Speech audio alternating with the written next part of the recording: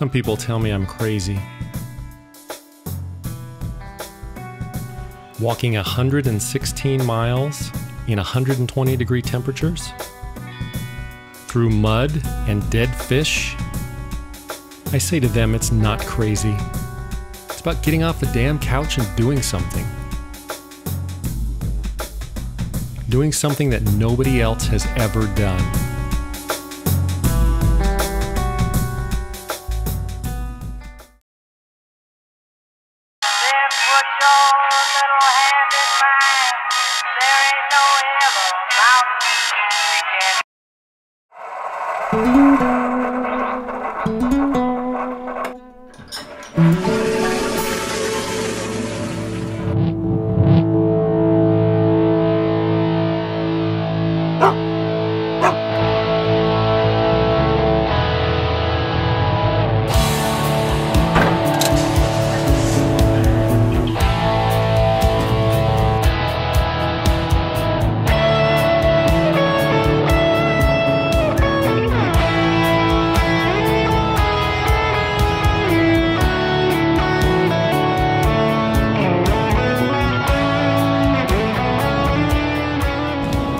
Map out every inch of that shoreline bit by bit before I go and do the actual walk around the entire shore. I need to know where every chain link fence is that I can't cross.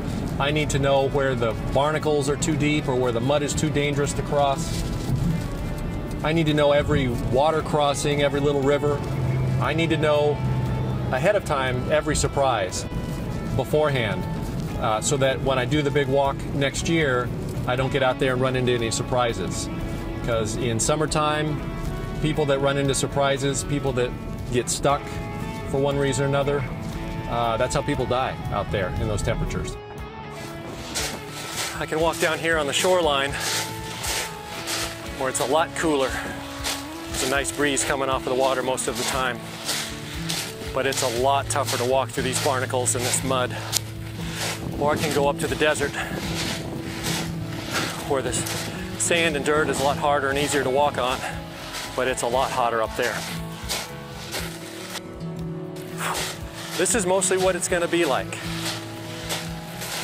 6 days, 116 miles, 110 or 120 degrees, walking. Just a lot of walking. It really is an adventure in the true sense. Nobody's ever done it before because some people say it's crazy. Some people say it's impossible. I say you just got to get off the couch and get out there and try it. And that's what I'm going to do. Nobody's ever done it before because it ain't easy.